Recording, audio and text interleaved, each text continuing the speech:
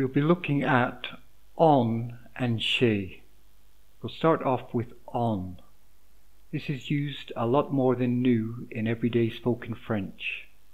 Let's not forget that the aim of this whole exercise is to be able to communicate with French-speaking legionnaires and eventually with the French population. On can be best translated as one. If you think of the way the upper class uses the word one, it should give you an idea. One, or we, should be on time. On devait être à l'heure. On always takes il, verb form, i.e. masculine singular. It is not limited to one though. It can also replace people, they, I, he, she, we, or you. Examples. Exemple. On est de garde de minuit à 2 heures. We are on guard duty from midnight till 2 a.m. On m'a dit que tu dormais pendant la garde.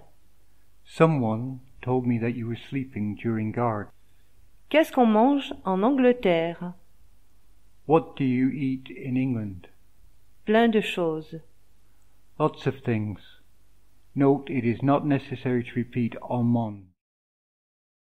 On, c'est un con. Voici une expression que vous allez entendre assez souvent à la Légion. That is an expression that you will hear quite often in a legion. It usually follows On m'a dit. someone told me.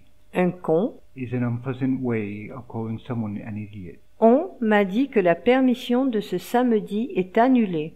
Someone told me that the perm on Saturday is cancelled. Demain à 5 heures, on a un footing compagnie. Tomorrow at 5 a.m. we have a company run. On ira tous au paradis, même moi. Une chanson de Michel Polnareff. We are all going to heaven, even me. A song by Michel Polnareff. See the link below. On n'a plus que 3 jours avant le défilé. We only have 3 days left before the parade. Le lieutenant l'a dit, on est tous consignés. The lieutenant has said we are all confined, punished. Chez nous, à la Légion. To say to or at someone's house or place of work, use the preposition chez. It is often used in the expression chez moi to mean at my house, to my house, or at home. For example, Nous allons manger chez David. we are going to eat at Chez David's place. Please note the restaurant in Castel is called Chez David, much the same as Chez Maxime in Paris.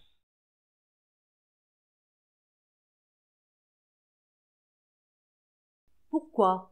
Why? Parce qu'ils font un cassoulet extra. Because they do a great cassoulet. D'accord, on y va. All right, let's go. Après, je voulais aller chez Caroline au CaféNet Afterwards, I want to go to Caroline's place, the CaféNet, pour encore leur envoyer de tes nouvelles. in order to send them another update.